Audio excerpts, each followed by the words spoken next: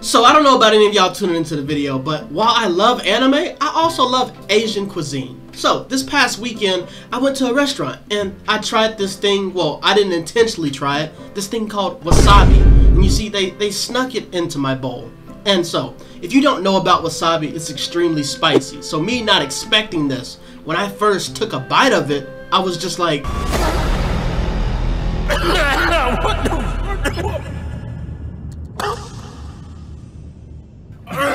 Oh shit. But enough about wasabi. You came here for Shinobi Strikers. So, today we're basically going to be giving you the counters to time space hop and also pretty much invulnerability. This is something that one of my subscribers had commented on my video that they wanted to see me counter, and as I said, I always try to do anything that's going to help y'all and you know what you want to see in the game. So if there's anything that you want to see me counter, make sure to drop it in the comments so I can make a video over it. But this is something you think you might be interested in, go ahead and stay tuned to the end of the video. If you've been here before and you haven't already, like, comment, subscribe, turn on the bell notification so you can know whenever I post new videos. And let's go ahead and get into this video. That was the best you can do, Austin.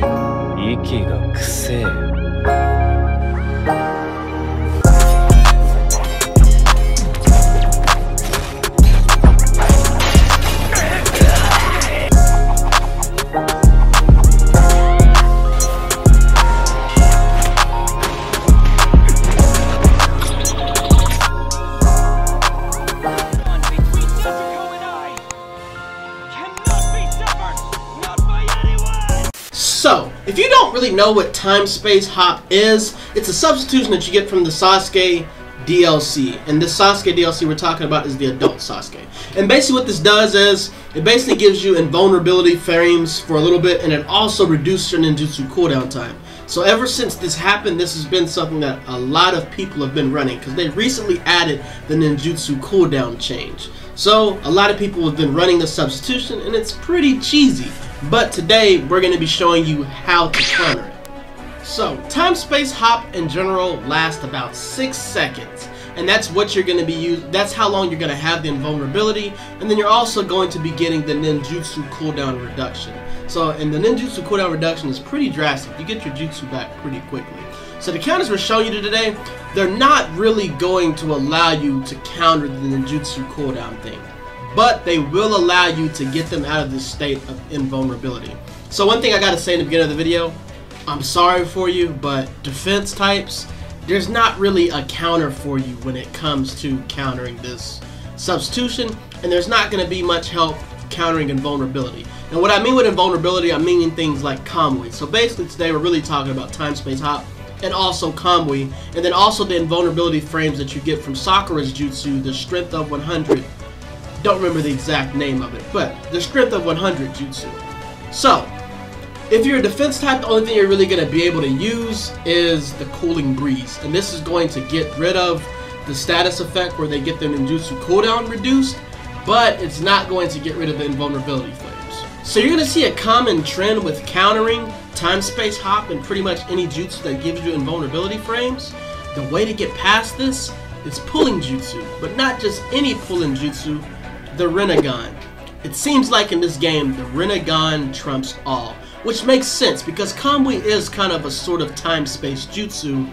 So time space hop, these are pretty similar, and the Rinnegan is going to allow you to counter this. So when we're starting with the attack types, the first counter is going to be universal pull. When you use universal pull, you're going to pull them out of the state of the invulnerability frames, and then you can strike them. Now the thing is with universal pull, sometimes they won't stop whenever you strike them, so I mean, you got to time it, but at least you pull them out of the invulnerability frames, and you know, you and your teammates can actually deal some damage if they're low on health. So we move over to the range types. Like I said, pulling jutsu. So Inferno style flame control, well no, Inferno style flame lightning is going to allow you to break through the time space hop because of the Rinnegan ability. The Rinnegan pulls and then you're going to burn. So this is actually a better counter than universal pull because you're going to be able to knock them straight, you know, get straight damage right after taking the invulnerability off. Another thing is, this can work also if you're trying to just put them in the middle of your teammates. Another thing that will counter time space hop is going to be the heavenly hand power. The heavenly hand power is going to take them out of the state of vulnerability. They're still going to have the ninjutsu cooldown reduction, but you and your teammates will actually be able to jump them and actually deal out some damage. In another counter, ranges just have all the counters for time space hop. Another counter, which makes sense because it's another time space type jutsu, is going to be the Kamui Lightning Blade. Kamui Lightning Blade is going to allow you to go straight through anybody that's in the invulnerability frames of time space hop, and you're also going to apply a debuff, which in turn can a little bit counteract the buff that they get from using time space hop. As far as when it comes to the defense builds, like I said, defenses, y'all don't have anything that specifically just counters time space hop or Kamui or any of these invulnerability frame jutsus, but you can utilize the cooling breeze, which will allow you to at least do something whenever you're going up against somebody that has time space hop. As far as the healers go, one that did work, so I did see that area effects still work. So your best counter for the healers, you can still use the super weight and boulder jutsu. That's the only one that was actually able to work with the healers. Now you're not going to be able to counter the invincibility frames with this, but then the super weight and boulder, it drastically increases the amount of time it takes for the ninjutsu to come back. So if you do this as soon as they activate time space hop, you're going to prevent them from getting the jutsu back, and this reduces the substitution cooldown. So their substitution isn't going to come back as fast, and that time space hop will go from coming back in 25 seconds to around maybe 30 to 31 seconds. And also, one thing that was surprising when I was trying to do the healer counters, for some reason mind transmission jutsu wouldn't work. Mind transmission does not hit them whenever they're in the invulnerability state right after time space hop. But for the most part, these are the counters. So really, you're going to be wanting to coordinate with your teammates. If you're in survival mode, the best thing for you to use is probably going to be the Inferno style Flame Lightning, because this is going to allow you to deal damage. But for the most part, the main gist that you need to know when it comes to countering time space hop or any time space jutsu, so this is meaning Kamui, whether it's Kamui Bond or Kamui Climax, Renegon abilities trump all whenever it comes to stuff like that. So Universal Pull, Inferno style Flame Lightning, Heavenly Hand Power, and also Kamui Lightning Blade. These are going to be your best bets when it comes to countering time space hop, Kamui, and anything that has invulnerability frames. But I mean, that's it. Thank you for staying here. I mean, this is a pretty, a shorter video, not extremely short, but we got straight to the point.